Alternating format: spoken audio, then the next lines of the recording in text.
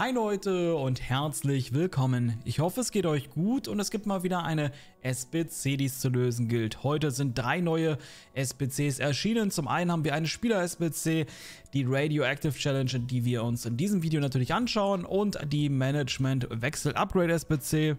Ja, ob die jetzt so interessant ist, das sei mal so dahingestellt. Ansonsten haben wir noch die Upgrades, beziehungsweise die sich täglich dann auch mal wieder refreshen. Okay, gehen wir rein in die Radioactive Challenge. Dort wartet ein 15k Pack auf uns und wir bezahlen dafür nur gerade einmal 4000 Coins. Also das ist ein Deal, den wir einschlagen werden oder sogar, ja, ihr mitnehmen müsst oder solltet. Okay, und das sind die Bedingungen dieser SBC. Wir brauchen Spieler aus derselben Liga, mindestens 4. Spieler aus demselben Land, max 5. Spieler aus einem Verein, mindestens 2. Teamgesamtbewertung 75, Teamchemie 22 und natürlich 11 Spieler. Und das ist die Lösung, die ich auch hier verwendet habe.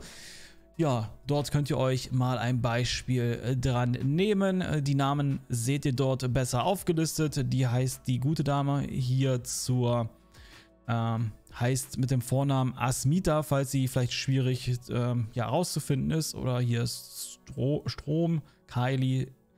Ja, das sollte für euch passen. Da könnt ihr ja kurz das Video pausieren und euch die Spieler vom Transfermarkt erbieten bzw. erst snipen. Wenn ihr wissen wollt, welches Tool das ist, welches ich hierfür verwende, könnt ihr gerne den ersten Link aus der Videobeschreibung auschecken. Und falls ihr dort noch mehrere Features in Anspruch nehmen möchtet, sehr interessant auf jeden Fall, könnt ihr das natürlich auch tun. Ich habe ein exklusives Angebot für euch. Okay, Werbung, Ende, und wir machen weiter und geben das Ganze ab.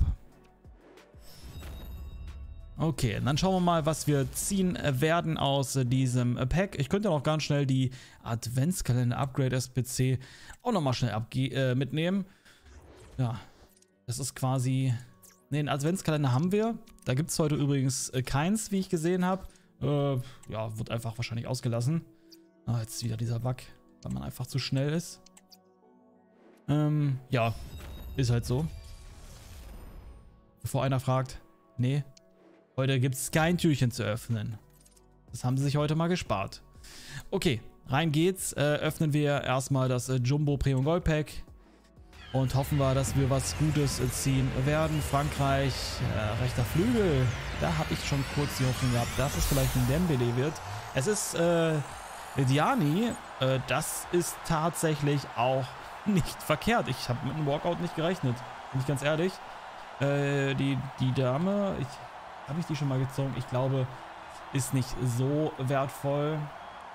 Futterpreis sehr wahrscheinlich 37.750 Coins kriegen wir hier wieder raus. Das ist ziemlich genial, denn wir haben ja nur knapp 4.000 Coins bezahlt. Und das Gute ist, wir können die Dame, soweit ich das noch einschätzen kann, sogar auf dem Transfermarkt verkaufen. Und genau so ist es. Und das werden wir dementsprechend auch tun.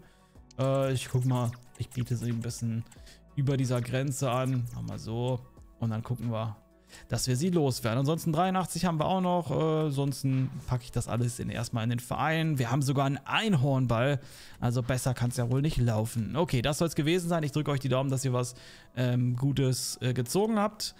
Ach ja, wir waren noch gar nicht fertig. Das machen wir natürlich auch auf.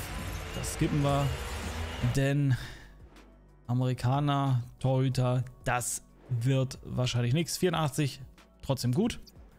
Nehmen wir mit. Und dann gibt es noch eine Sache. Können wir auch noch schnell machen. Sollte neue Promo-Packs? Ich glaube nicht.